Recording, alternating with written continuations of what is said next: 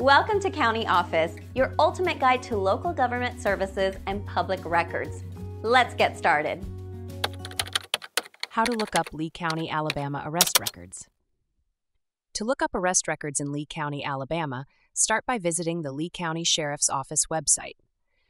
This site often provides access to public records. You can also contact the Sheriff's Office directly. Their phone number is typically listed on their website.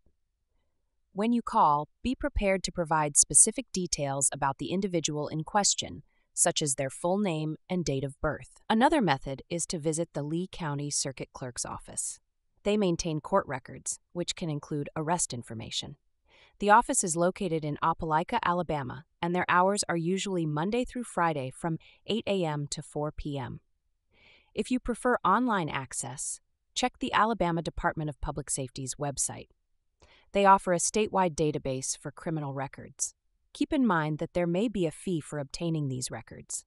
You may also find useful information through third-party websites that compile public records. However, ensure that you are using reputable sources to avoid misinformation.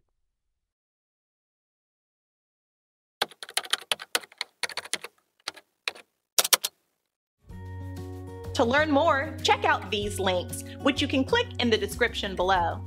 And feel free to comment your questions. We're here to help. Thanks for tuning in to our video. Please like and subscribe and leave a comment below. See you in the next video.